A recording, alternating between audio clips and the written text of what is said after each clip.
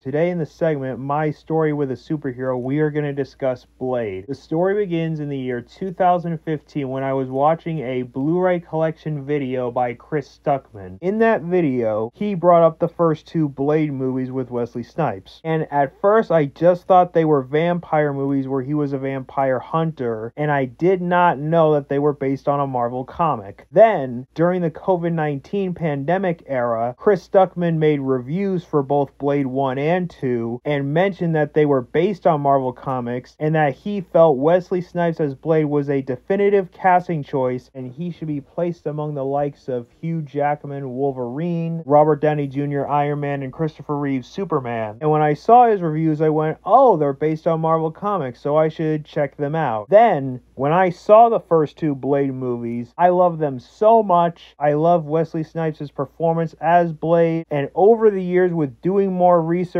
on him and learning certain things, Blade has become a Marvel character that I honestly think is very underrated. And how can I go without mentioning, seeing Wesley Snipes return as Blade in Deadpool and Wolverine was awesome, because in my opinion, he is definitive in this role, and as he said in Deadpool and Wolverine, there's only been one Blade, only ever gonna be one Blade.